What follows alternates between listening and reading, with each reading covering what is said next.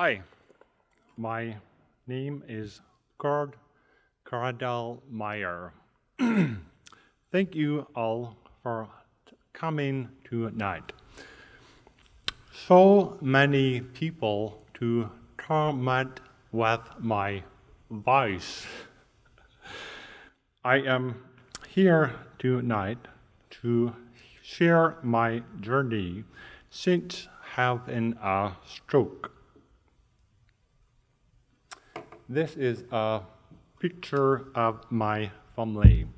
We live in Gibsons. This is my wife, myself, and my daughter, Capri, and my son, Zephyr.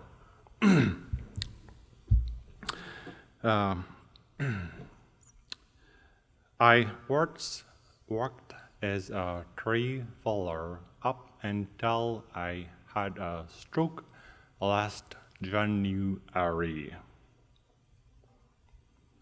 My stroke came out of nowhere. I had no risk factors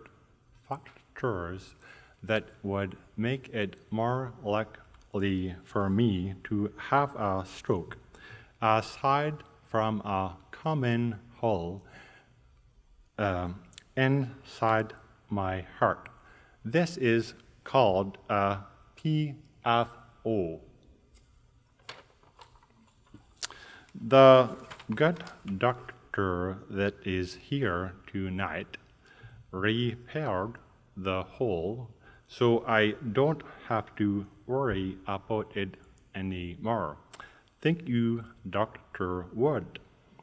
The PFO allowed a blood clot to travel from somewhere else in my body to my heart, up my left middle cerebral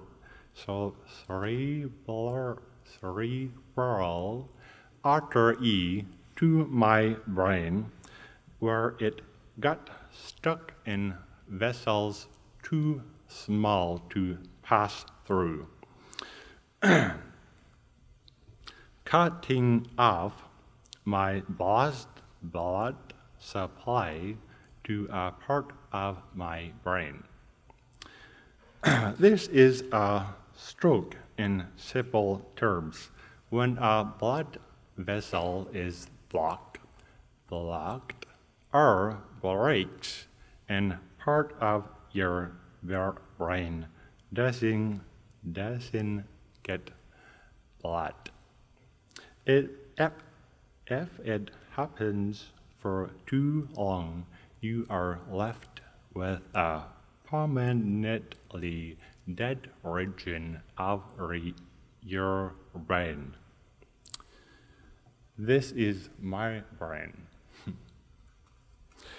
In my brain, the part that was killed was responsible for controlling the planning of the muscle movement for speech.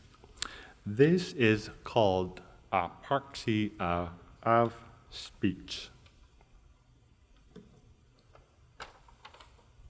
Strokes result in communication disorders in 1/3 of patients. There are many different types, and it is common to have more than one. I have a little bit of expressive aphasia. This makes it hard for me to put into words what I want to see, but I understand speech and writing well. Also, there is my apraxia of speech. Here's a video of what I sounded like 7 weeks after my stroke.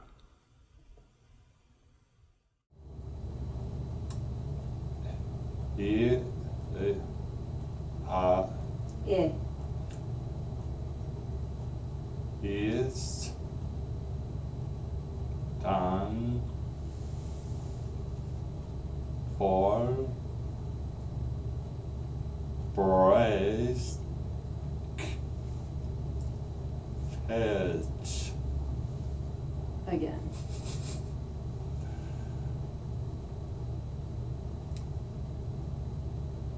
Is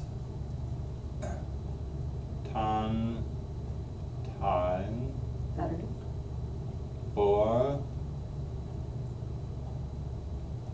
break fast. Rack. Break.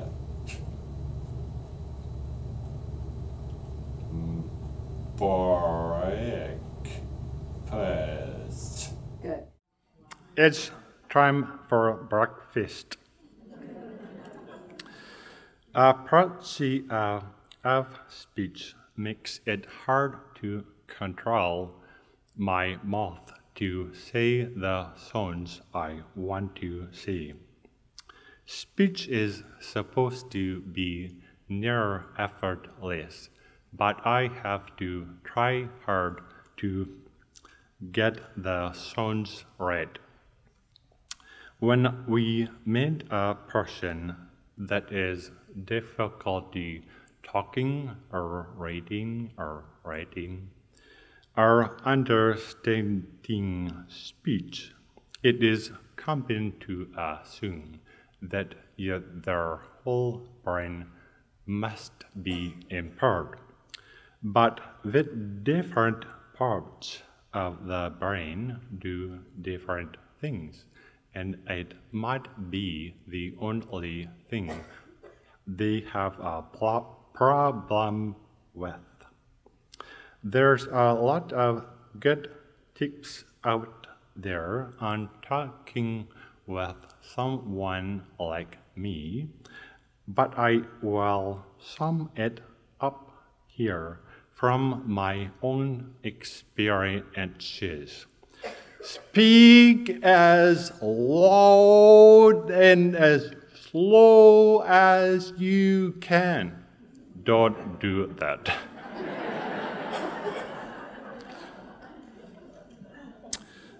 Here's the real advice.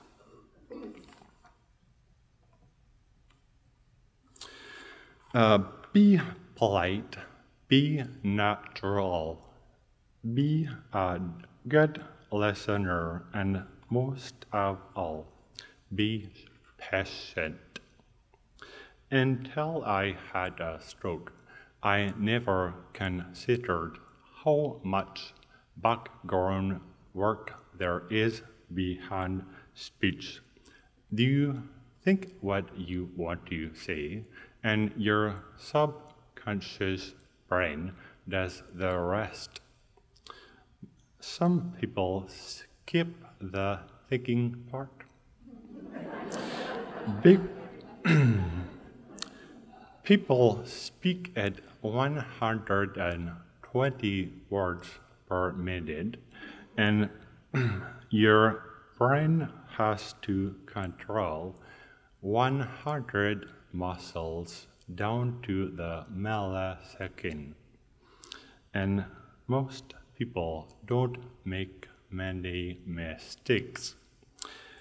The speed and accuracy that this requires is remarkable. Easy conversation is one of the simple pleasures in life that I find difficult. How brain injuries affect you is hard to define. My thinking is mostly the same, but I have difficulty focusing and am easily distracted. Language is everywhere in our thinking, and I have problems because of this that are not easy to describe. When I am concentrating on another thing, my speech is made much worse.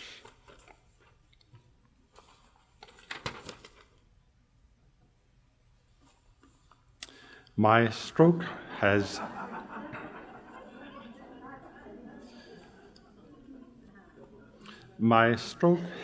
been stressful for me and my family.